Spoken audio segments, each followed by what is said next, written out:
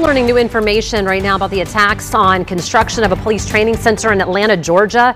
We now know one of the dozens arrested on charges of domestic terrorism is a woman from right here in Indiana. We first brought you this story yesterday morning. Here's a look at the 35 people arrested, including 25-year-old Maggie Gates from Bloomington. She and the other suspects accused of setting fires at a proposed police training center and throwing things like fireworks, Molotov cocktails, bricks, rocks at the police officers there.